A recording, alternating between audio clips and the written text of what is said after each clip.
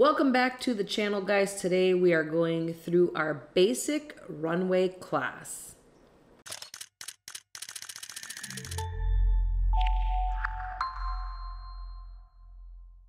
All right, so we're gonna jump right in and we're gonna talk about posture on the runway. So posture is really important because what you're wearing is what you're showcasing on the runway. And your posture is going to convey if it's something important or not. And so you want to have very good posture on the runway. Practice standing up nice and tall. You want to have your shoulders back and down and your chin even with the ground. So you don't want to be looking down. You don't want that chin pointing down at all towards your body. And you also don't want your chin up so high that it's more pointed towards the sky. It makes it very difficult for you to see where you're going, and it just looks very awkward if your chin is up too high. So you want to have it even, and you're going to be looking out kind of on the horizon, so straight out into a line as you're walking on the runway. So again, this is something where you need to practice your posture by rolling those shoulders back and down, standing up nice and tall, and just feeling a very slight curve in the shoulders, in between the shoulders in the back and in the middle part of your back as well. So nice and tall, and practice moving with this posture. You don't have to do anything with it yet, but just practice walking with regular walking with good posture. Next, we're going to add the heels. So walking in heels. This is obviously very important because most of the time that you're on the runway, you're going to be in heels, even if you're showing casual clothing or swimsuit. Very rarely will you be in something other than heels. So it's important to learn how to walk in heels. So one of the things that I think is the best thing to do is start out with some wedges. So this is something that's basically going to give you a platform to walk on, no space. It doesn't require a ton of balance when you start practicing on those platform shoes. And those wedges gives you a nice height. So it gives you that feeling of being taller than you really are as you start to practice your movements in your heels. Then from the wedges, you're going to graduate with something with a big, thick heel. So you're not going to go straight into a regular stiletto type shoe. You're going to go into something with a thicker heel.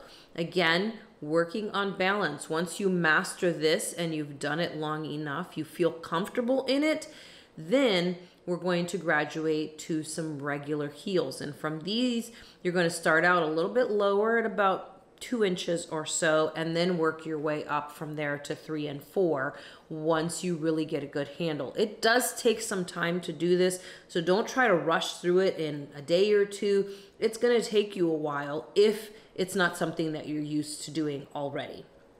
Hand placement is also important. So hand placement, when you're on the runway walking, you're generally going to have your hands down to the side and just moving with your body as you move through the runway.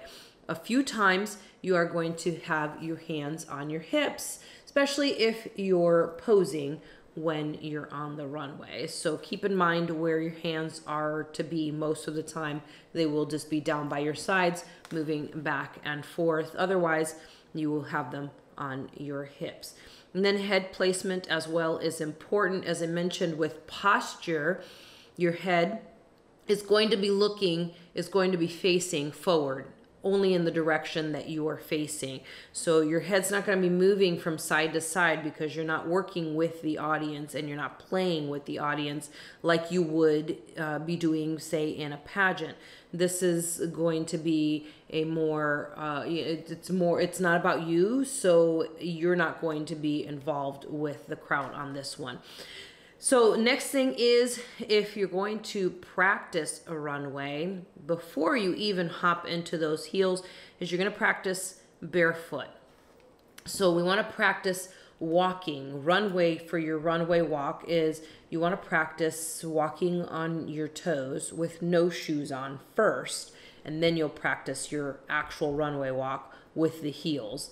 And you're going to be practicing with your heels, as I mentioned earlier, just your regular walk, just so you get the feel of them. And then you'll bring them into your runway walk practice. So we start out walking on our toes, and you want to get that feel of having your heel elevated.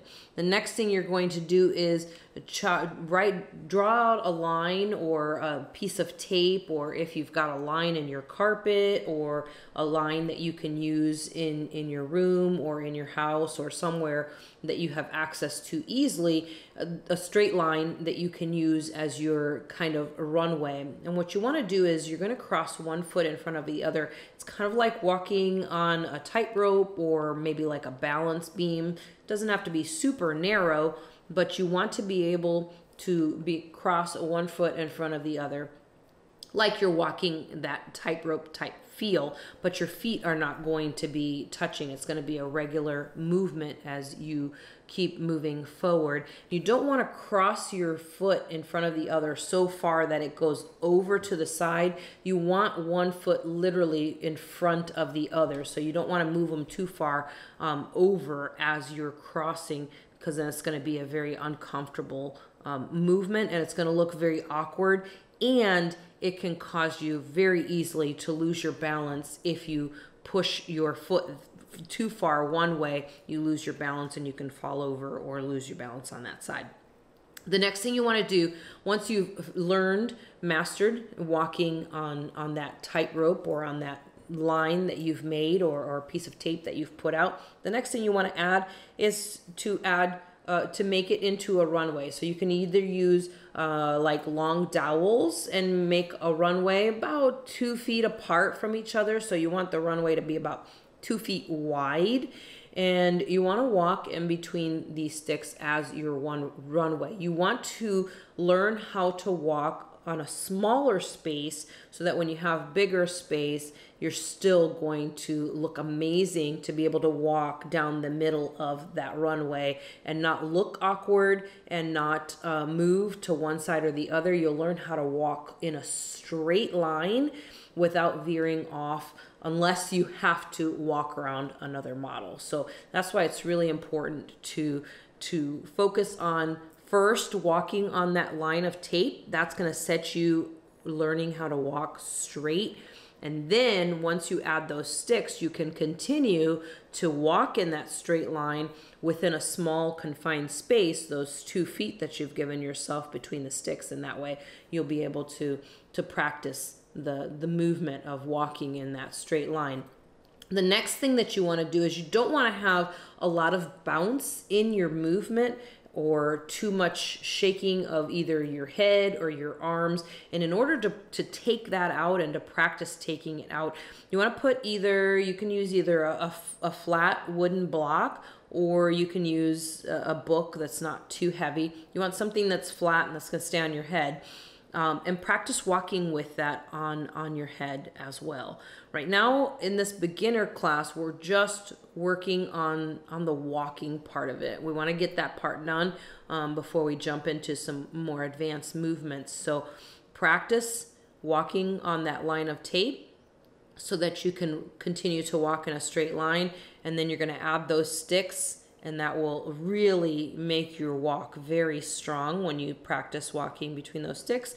And then once you add that book or wooden block onto your head, it's going to help you to more control your movements and make it a really nice, beautiful, fluid walk. Hopefully this video will help you guys out as you get started in your runway class. And guys, don't forget to subscribe to the channel. We've got an intermediate and an advanced class coming up. So subscribe to the channel and sign up for notifications so that you'll know when those new videos are coming. Give me a like on this video. If you have any questions about runway walking, leave it in the comments down below. I'll see you soon.